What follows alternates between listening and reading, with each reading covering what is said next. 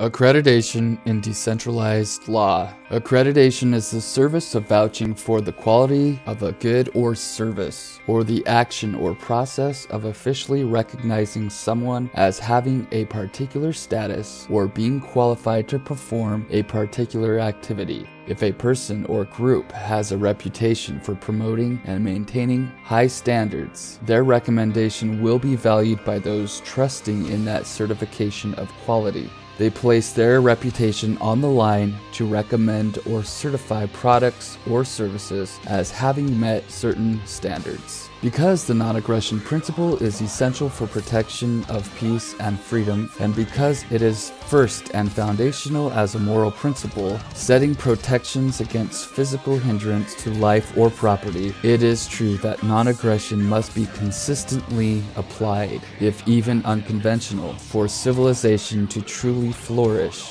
This means that accreditation may not be monopolized, and therefore any accreditation must come through the merits of reputable accreditation service. If one source of accreditation chooses to monopolize over all other sources of accreditation, this inevitably means that there will be initiatory violence imposed in order to gain and maintain that monopoly. Initiatory violence, which is the use of force on peaceful people, is against the foundational moral standard of non-aggression by which societies must be built in order to have lasting peace and prosperity. Example, a restaurant may certify that it is clean and that its food is fresh, but a third party that has a good reputation for certifying restaurants for quality may be hired to ensure the quality by setting standards, conducting random inspections, and so forth. The measures agreed to for the certification will be up to the parties involved. Restaurants in decentralized law are under no requirement or obligation to subscribe to such accreditation services, but it may be their preference to do so if customers pay more or are more inclined to visit because of this accreditation. No law can be in place that requires a restaurant to undergo inspection or obtain certification, nor can there be requirement for permits or licenses, because such is the course of law monopoly and appeal to authority, which authority does not have validity. Such requirements also violate the non-aggression principle upon which civilizations must be built in order to prevent the same mistakes that have happened repeatedly in civilizations throughout history. Accreditation is a matter of reputation, not authority. There must not be monopoly of accreditation. There must be no agency or organization that has the power to force a business out of service due to its not having been certified by a particular group.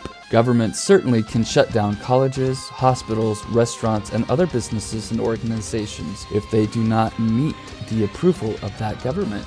This is initiatory violence, which is in violation of the non-aggression principle. Government is then able to use its monopoly of accreditation to extract wealth because it is able to set the rules of each player in this game of life, which has been rigged to its favor at the expense of others, and this is in violation of the non-aggression principle.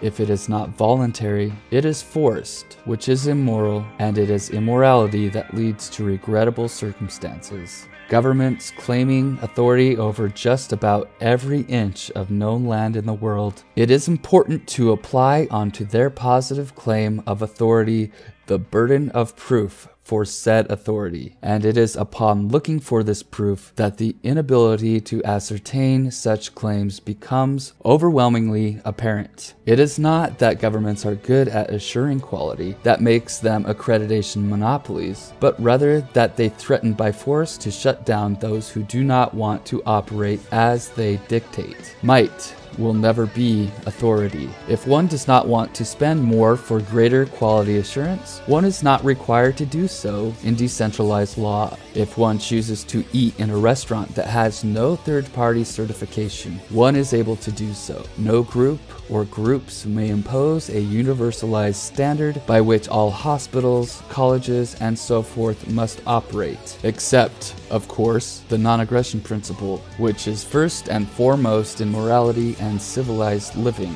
There is no universal guarantee of certain standards in decentralized law, except for the non-aggression standard, which would ever remain standing because it would be universally depended on in all matters throughout the human experience into the future. What may appear to some to be a downside of decentralized law is that there would be no universal guarantee of quality within any region, or rather, no appearance of universal guarantees of quality. Some or most governments seek to gain a blind trust of their people so that their passing of a law will be deemed adequate as protection from undesirable outcomes. Drugs are deemed safe if they are legal. Food is deemed to be adequately healthy if allowed by the government. Doctors are automatically trusted if they passed government-approved schooling. Police are trusted to serve and protect without abuse. One major concern for these government certifications is that they are not based in reputation. Competition for excellence and reputability is not the function of government services. The function is instead the use of authority to assert safety, reliability, and quality. Employers would use resources of their choosing to determine whether a candidate having graduated from a specific school would be fit for the position offered.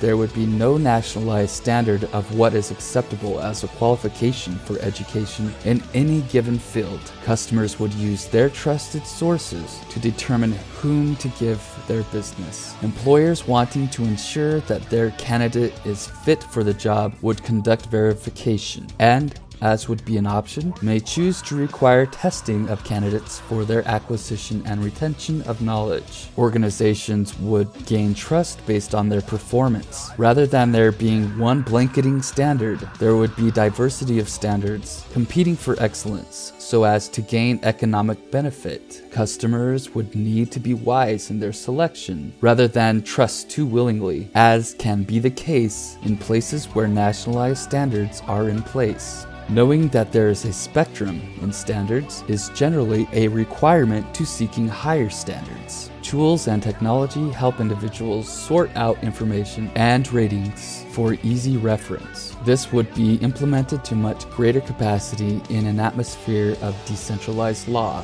Merit and reputation would need to be quickly retrievable by trusted sources. Qualifications of professionals would need to be reliably sourced for those who want that verification before they become customers. Technology would be key in sorting this information and making the decision process easier. This heightened dependency on reputation would shine even greater light on quality instead of unwitting expectation for mediocrity. Fraud being a violation of the non-aggression principle as a means to steal by getting consent through deception. Acts of fraud provable to a resolution service may be determined to have in fact occurred. Each case given transparency of process by which determinations are reached can show to others the validity and impartiality of these decision-making procedures. Thus, it is more possible for other firms and individuals to know what level of defense to give the offending party in the case, and more possible to have peer-reviewed examination of what transpired, making also the possibility of establishing strong basis for decision outcomes. Putting all of this in other words, it is showing the world that the decision was not reached in secret as a paid ruling or with other biased factors. To stand up to the scrutiny and skepticism of onlookers in such a decentralized environment, unquestionable transparency, overwhelming evidence, and very thorough process would be the mark of any service to be given reputational validity. In such a decentralized society, industries of media and law would have to work much harder to show impartiality, as their credibility would heavily depend on this in such open competition. This is the free market applied consistently rather than exempting certain industries like law from the requirement to allow openness of competition, unlike now with the use of initiatory violence to maintain monopoly. The non-aggression principle being foundational to peace and freedom, it must be valued widely for decentralization to work. And it is valued widely already, and it is so naturally critical to the function of every life that a world that has reached the awakened state of realizing individual sovereignty would not revert back into delusions that some apes are somehow fit to own other apes.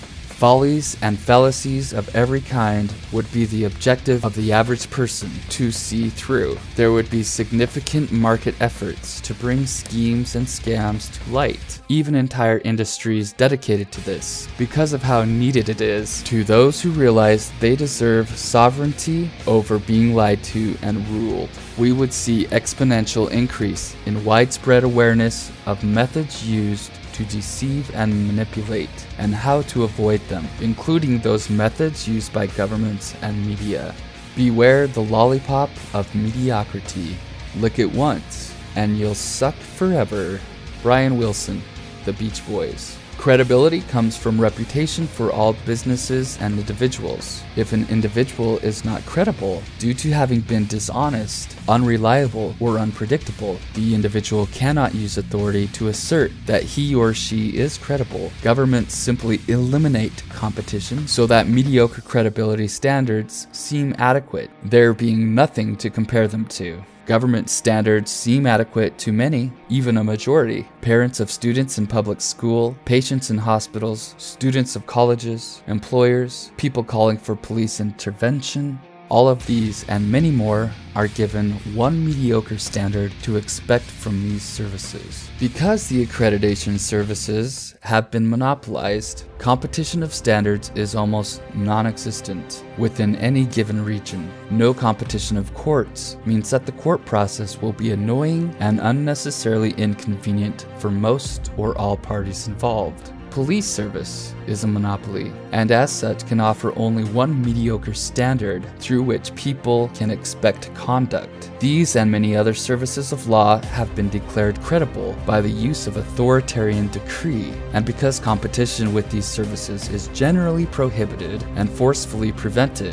there is no choice but to accept this mediocrity. Similarly, governments set universalized standards for many industries, and with many of said industries, there are not added benefits to surpassing said universal standards because expectation for greater is not very common. Reputation did not grant credibility, but monopoly created the illusion of credibility. Monopoly of accreditation does not measure credibility, but only asserts it. Credibility is for the discernment of individuals in an atmosphere of choice where discernments can be made. Where there is no choice, there is no contrast by which to discern credibility. This is not dissimilar to the assertion that the sun orbits the earth, and for centuries, having no competing ideas to bring challenge to the one standing theory. Inasmuch as one can know that one store strives harder than another to provide customer satisfaction, choice is required for determining credibility. If all that one knows is dwelling in tents, they cannot know that life in a mansion is for what they would strive. Without governments to rig the game of life, we will see much greater possibilities.